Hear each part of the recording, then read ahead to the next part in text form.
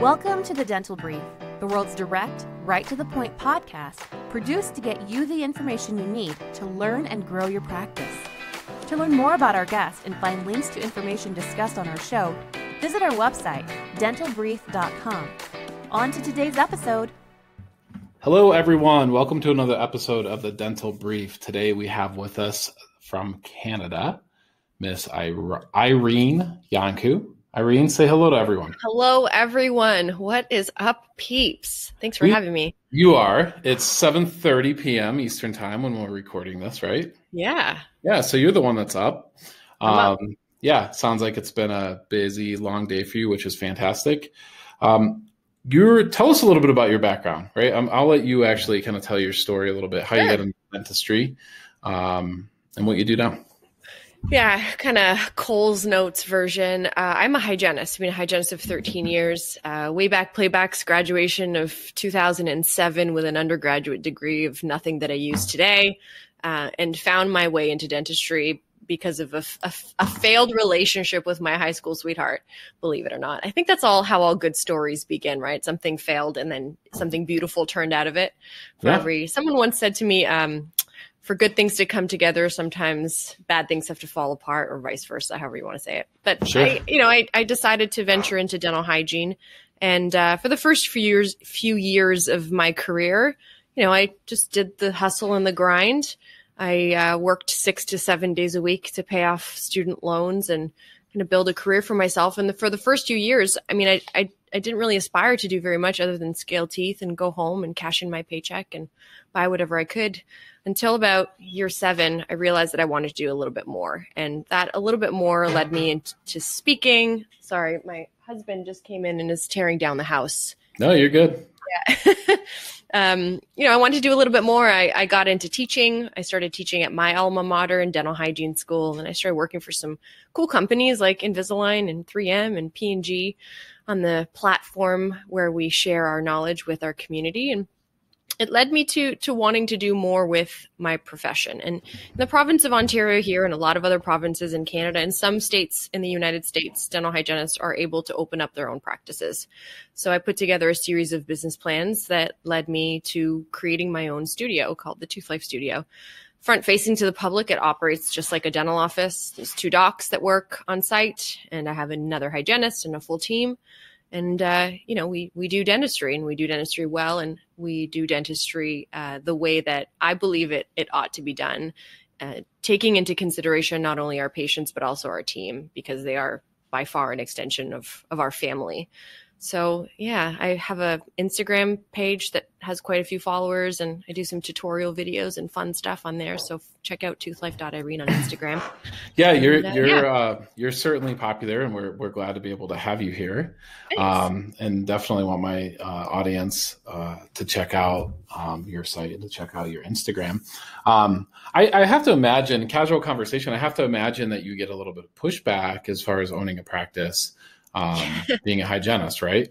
Yeah, it makes for a really good speaking opener, showing some of the comments of what people say about a hygiene run practice. And there's pushback, I think more so because people just don't quite understand the dynamic. Sure.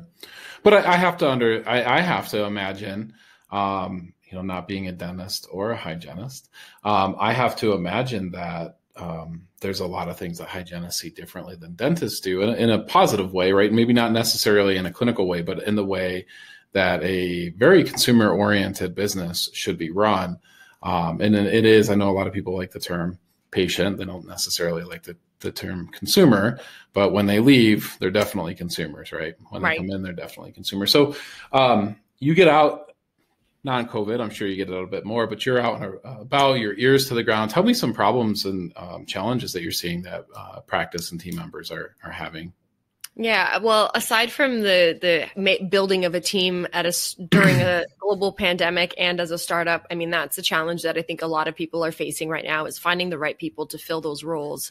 The way that I've kind of structured our team and our business is do the people in our team follow those core values? So when I was putting together my business plan and when I was putting together the concept of what I wanted this practice to look like, I scoured the internet for big corporations that I subscribed to their beliefs, the way they structure their internal organization. And I stole their core values. And I went to Starbucks, I went to Google, I went to Apple, and those core values that people spend, tons of money putting together, I took them and I rephrased them to what would adapt to dentistry. So whenever I was looking for a team player, I would read off my core values and say, how does this sound to you? Does this sound like something you agree with or disagree with? Not telling them that, I stole this from Starbucks and now it has to do with dentistry. Sure. Irene, can you share one of those? Maybe not which one you stole or what it was before you stole, but what are one of your core values? So one for Google is fast is always better than slow. And that is one of them that is in my intake forms is, do you believe that fast is always better than slow when it comes to dentistry? And it's one that I don't believe in.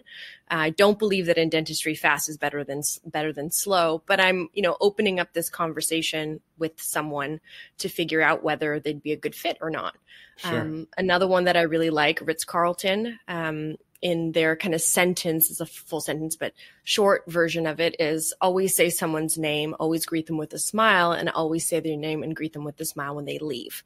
So if I don't hear one of my team members, say, welcome, Judy, for your appointment. I'm so happy to see you here today. And thank you, Judy, for coming in today. Then they're not really connecting with our core values of our practice. Yeah, that's great. Great adoption, right? And a great way to have some really meaningful conversations with potential candidates. Mm-hmm. So what other types of advice do you have as far as staffing team is concerned? Yeah. Well, I think it really comes down to you as a practice owner, and you really need to dive in. I mean, we are at the office generally before everyone else and after everyone else. And if you're not there before everyone else or after everyone else, then you have to lead by example. So even if I don't have a patient, or even if I'm not scheduled to go into work that day, I'm still there for the team meetings in the morning, and I have a team huddle every day. Sometimes we've got lots to talk about, and sometimes we just read our 5-star Google reviews, which, by the way, we do every morning. We go into our Google reviews and we see who's read them and who's written on them, and we read them as a team and we identify them. Even the bad feedback. I mean, we don't get much bad feedback, but when we do, we identify, well, why did this person say these things? How do we pull that apart, and how do we change that experience for the next person? Because after all, they are consumers, yes, but they're also humans.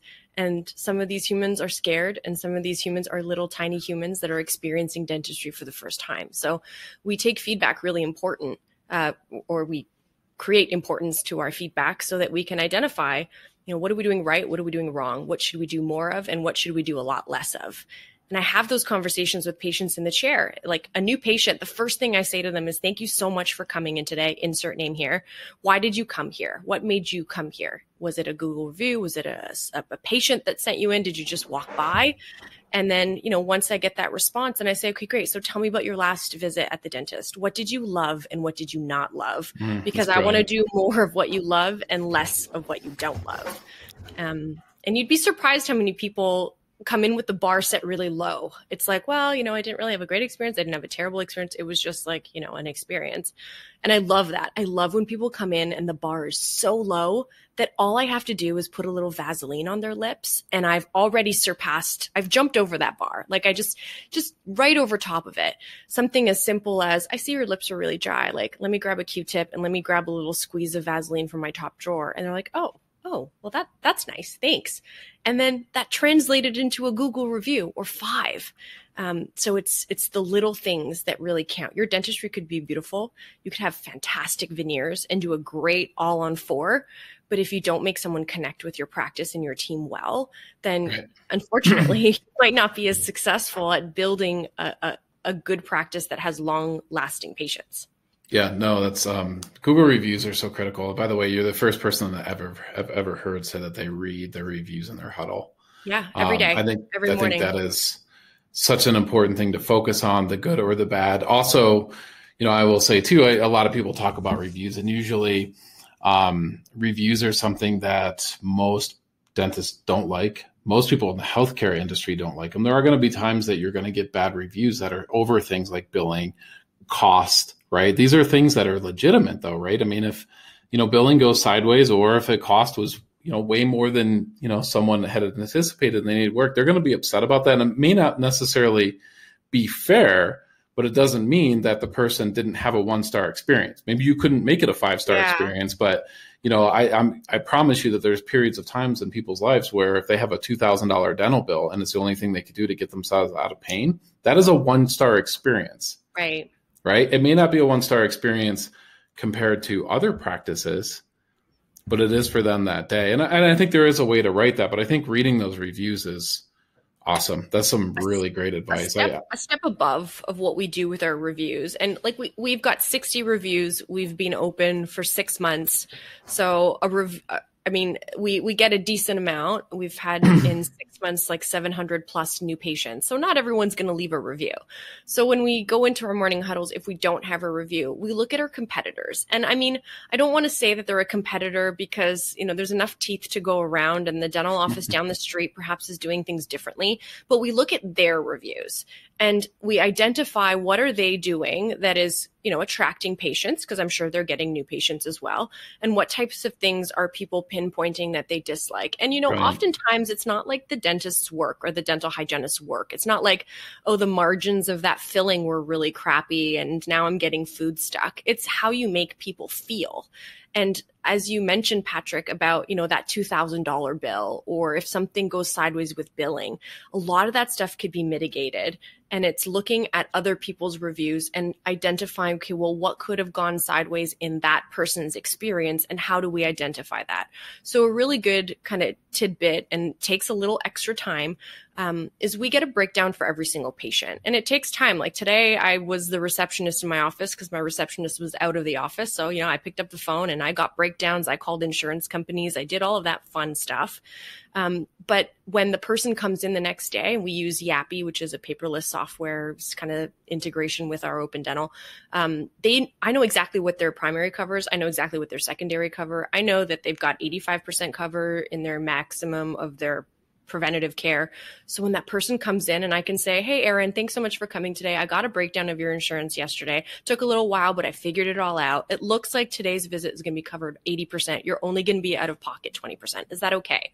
And we do that right before we get started. So there's no expectation at the end of well, my insurance always covers this, or Sure. I've never had to pay before. It's this is what it is. We did the background work. We took the time. Are you cool with that? And most of the time, again, read our Google reviews, people say they were so well prepared for my visit. They knew exactly what my coverage was and we took care of it. And they don't care pulling out their credit card and paying for that balance when, we're ready. And our competitors' reviews have helped us identifying the gaps in their structures to be able to implement better structures in our practice. Irene, that's awesome. That's just great advice. That is such a great process. The 3 Ps, right? The process part of it and what you've got going on with people, I think is great. And obviously you have products helping you out with that as well. So I'm really impressed with what you're doing. It's fantastic. Oh gosh, I feel like I'm learning. I'm throw me in the deep end and see if I can swim. There's so much pressure running a practice as a hygienist in comparison to a doc, because a doc can produce, right? They can pop out a few crowns and they're good to go. But as a hygienist with the same overhead as a doctor, it's very different. So I feel like I have a lot more to prove. Yeah, I'm sure that you do, right? I think you have a lot to prove to yourself, and that's great. Yeah. And that's awesome. And your attitude's spot on. The impressed learning from other companies and other types of industries, I think, is something that lacks in the dental industry.